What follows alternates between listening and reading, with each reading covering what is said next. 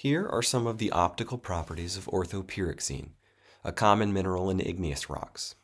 This is a thin section of an andesite in plain polarized light. Orthopyroxene can be seen in the high-relief euhedral crystal in the very center of the screen.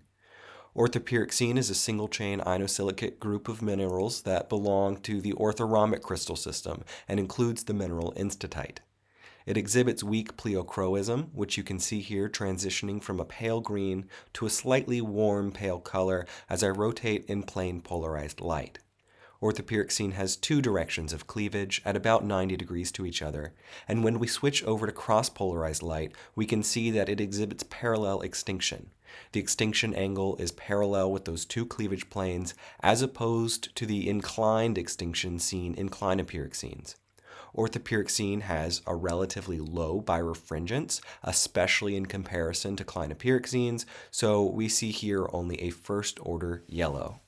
Orthopyroxenes are found in mafic igneous rocks, including basalt, gabbro, and norite. They are also found in high-grade metamorphic rocks like granulite.